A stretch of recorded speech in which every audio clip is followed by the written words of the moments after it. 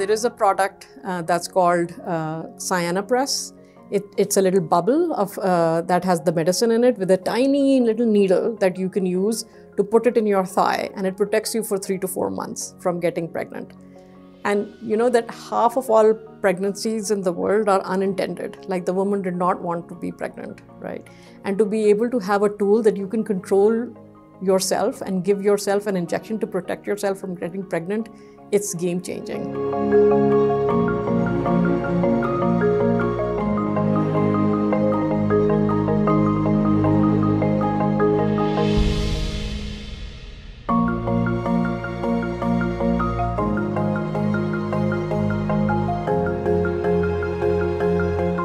You can very quickly act because you know, okay, this is above a threshold that is normal and I should do something.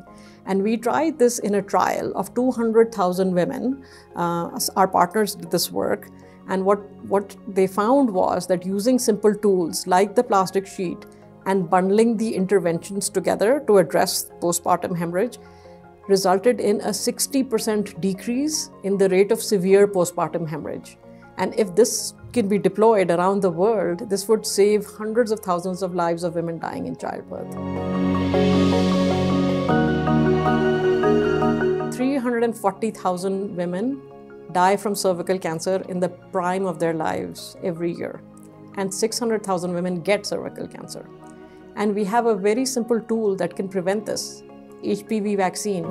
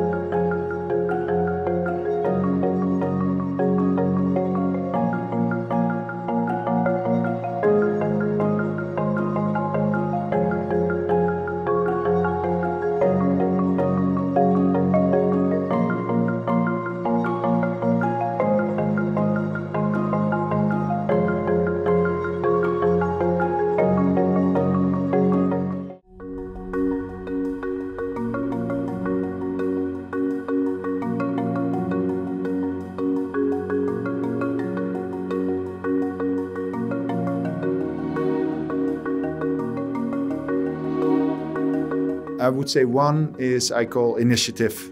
You know, don't wait for someone to ask you to do something, but you know, just do it and get the work done, whatever it is. So I think that's really really important. Then in terms of what you do and how to do it, you know, just do a tad more or a tad better than the expectation is, because you know, you will enjoy that better. You will have a happy client or a happy manager or whatever. I think that's really, really important. Last but not least, I would say personal connections. Despite all the technology there is out there, ultimately people make the world go round, and it's about the connection that you have with your customer, that you have with your colleague, that you have with your manager. I think that is personal connections and your network. That is ultimately, you know, a very important differentiator in a successful career.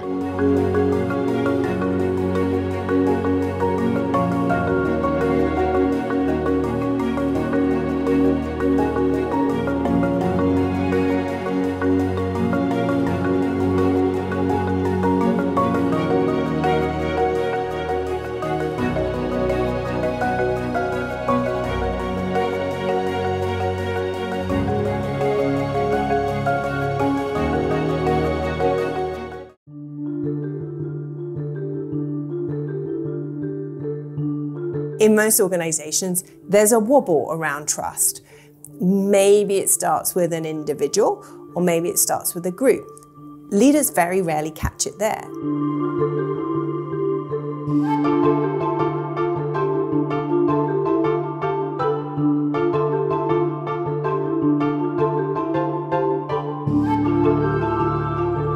The first phase that you've got to spot as a leader is defensiveness.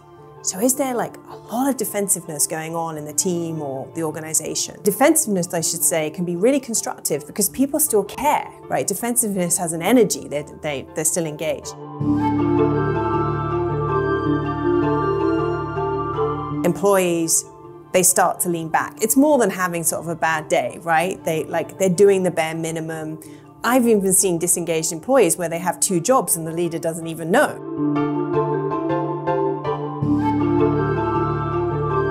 Now at that stage, the leader has left the organization. They may be physically there, but they have left the organization. And all they want to do is bring other people with them. Right? This is when it leads to walkouts and really serious employee trust issues. And what I would say is many things can be caught at that defensive stage. If it's a priority for leaders, if they're looking for it, if they have the skills to have those conversations.